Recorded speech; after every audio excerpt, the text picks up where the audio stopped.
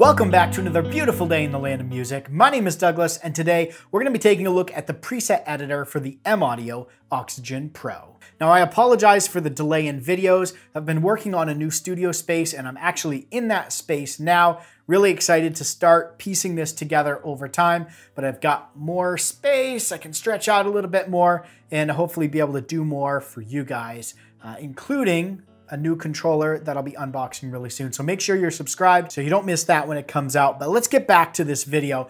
There are multiple versions of the preset editor. There's a version that corresponds with each variation of the controller. So there's the Mini, 25, 49, and 61. There's a preset editor specific to each of those versions. The reason being is because the layout and the controls are slightly different between the different variations of the keyboard. And so the preset editor is built specifically for whatever size. So if you've got the 49, in my case, I have the 25, make sure you download the right version for the controller that you have. Let's jump over to the computer, take a look at a few things, talk through the preset editor, and hopefully that'll get you on your way to building custom presets for your Oxygen Pro. Let's jump right into it. So over on my computer, you can get to the preset editor in a couple of ways. I'm gonna show you as if you've never downloaded this yet. So you're gonna go to the M-Audio software manager. If you don't have this, go to the M-Audio website, log in, go to My Products, make sure you've registered your controller, and you should see the software manager there. We're gonna open this up, and that's gonna open up the software manager. And this is where you can either download, or if you've already downloaded and installed, you could open it up. If you don't see the preset editor, go up to the gear icon and make sure that Show Advanced Software is checked. And then scroll down and you're gonna see, again, the different variations of the editor. So in my case, I have the Oxygen Pro 25 editor, and I've already downloaded and installed this. If you haven't, click the download, go through the installation process there. In my case, I can just click open, which is gonna open up the Oxygen Pro 25 editor. Now keep in mind, I already have my controller plugged in, turned on, and connected to my computer. And you'll see when the editor opens up that we have a simple menu up at the top here with File and Help. Help doesn't get you much right now. It's just the About, the version, which is in my case 1. And then File, you have 4 options, well 5 with Exit. You have the ability to send and retrieve presets from the controller. So that's what these first 2 options are. And then we also have the ability to save and load presets to and from our computer. So what's really nice here is you could actually back up the presets. Let's say we want to modify the Pro Tools DAW preset. We could retrieve that from the controller. We could save that preset to our computer as a backup. We could make our modifications. We could send the preset back to the controller.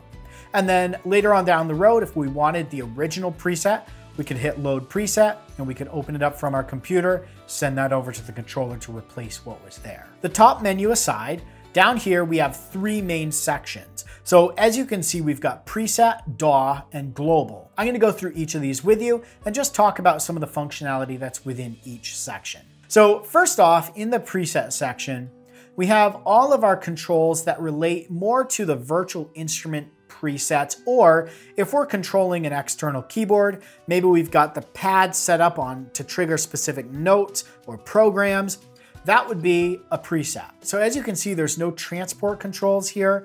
We have things like the sustain pedal, we have the pitch and modulation wheels, the keyboard, all of our pads, knobs, and then some basic functions down here for our clock and our tempo, and then we also have our bank selects.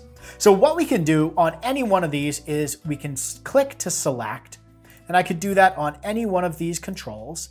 And you'll see down at the bottom, it updates with the parameters you can set for that specific control. And these will change depending on which control you click on. For example, we're on the wheels, the pitch bend and the modulation wheel. For the pitch bend, you can set the min and the max levels, and then the MIDI channel that gets sent on. Modulation wheel, you can actually pick the CC note that this transmits, as well as our minimum and maximum values and the MIDI channel. Now, I'm not gonna go through every single one of the controls because there's a lot here. So download this, play around with it, and see what you can change on each one of these controls. On the keyboard, for instance, we've got our zones here, so we can actually set up our zones very quickly from here rather than doing it in the menu itself. We can change settings for the arpeggiator, the chord mode, scale mode, and then we can also change aftertouch settings all from here. So again, some of this functionality is taking it from your 3-line screen on the controller and moving that over to a user interface that's a little more friendly, easier to get around. And then when you're done, you can just send that preset over to the controller. So let's say you want to take one of the presets that's in the controller, or maybe you've made some modifications on the controller and you want to grab whatever's stored in the RAM. The way that we can go about this is up in the file, we can hit retrieve preset. And this is going to perform different things whether you're in preset DAW or global mode in the editor. So if we hit retrieve preset in the preset section, you'll see that it says get preset from device, and we can either get it from the RAM, which is the memory that stores the settings on the controller, basically the settings that are currently there. So when you turn the keyboard off and back on, whatever's in the RAM is going to load up. We could also retrieve presets 1 through 16 right here, and these are pre-built already in the controller. So if I hit preset 1 and I click get, it says it's been successfully retrieved, and you can see that it's MPC-PI.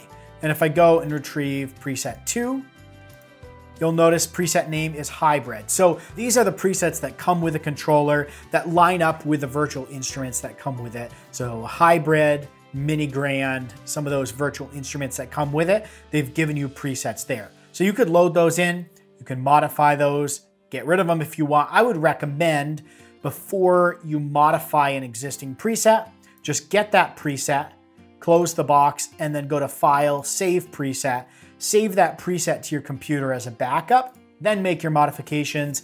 Who cares if you never need it, but if on the off chance you wanted to get that preset back, it would be a lot easier if you could just grab the backup you saved to your computer. You'll notice as I load presets that my pads up here change. So let me go ahead and retrieve a preset. Let's just grab preset 4, which is for the Velvet.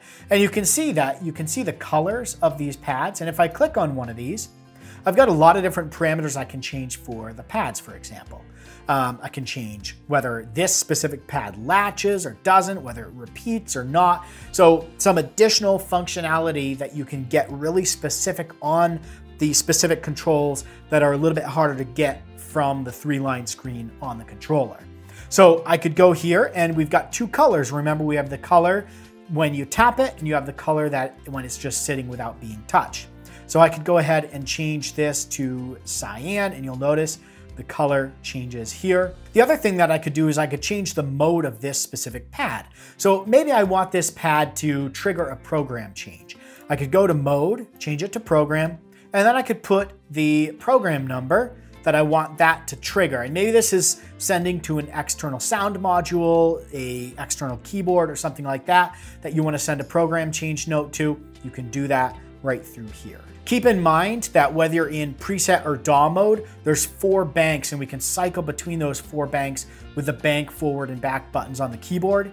So again, inside the editor, you have the bank select. So I'm in bank 1, but I've got 4 banks that I can cycle between. So there's a lot of capability here to customize a lot of different controls for this keyboard. One other thing that you can set here that's really nice is on the sustain pedal, you can change whether latch is on or off. You can change the channel and the min-max levels of the sustain. I haven't tried this out with a volume style pedal, but I'm wondering with the parameters I see here if you could use that with this. I know it says sustain on it, but you may be able to use another type of control pedal with this and change the settings that are sent here. So moving on from preset, I hope that gives you enough of direction that you can start to play around with this, start to customize this for your use.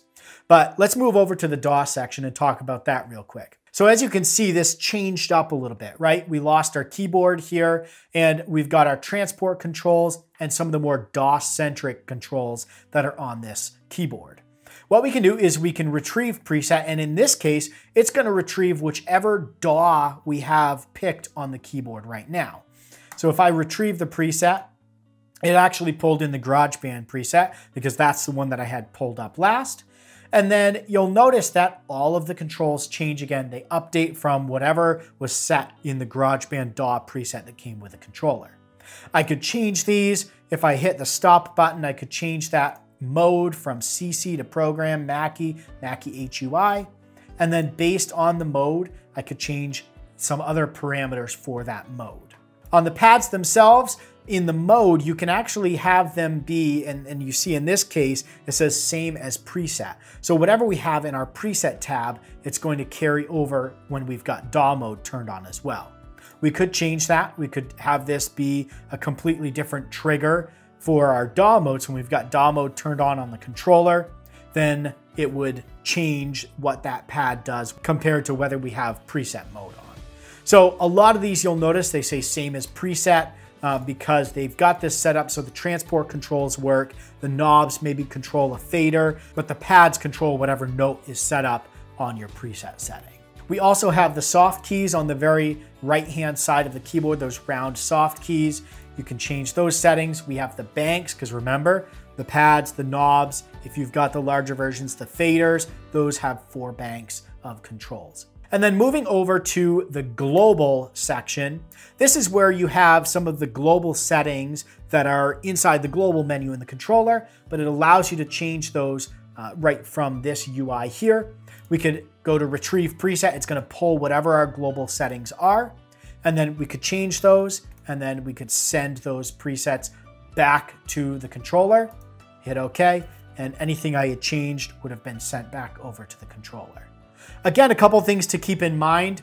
If you're going to change a preset, whether it's a DAW preset or a regular preset on the controller, I would recommend backing it up first, then mess around with it. You can send, as many changes as you want to the controller to mess around with stuff and get it to work for you. And then just spend some time with this. You may have to look up your specific DAW and how you customize the controls for that DAW. Maybe it's a DAW preset that doesn't come with the controller. You want to build one for it. You may have to look up the user manuals for that DAW and do a little homework to figure out how to customize the controls on the Oxygen Pro to control whatever DAW you're trying to get it to control. Same with an external keyboard. You may have to pull up the manual, look at the CC notes that are used to control various functions of the keyboard, and then use that to start build your mapping for your custom presets. If you've got questions, throw them in the comments below. I know you drank from a fire hose. I just threw a lot at you, but I hope it was helpful in kind of steering you in the right direction as you start to build some custom presets for your controller. Thanks for watching. Stay inspired and keep making that music.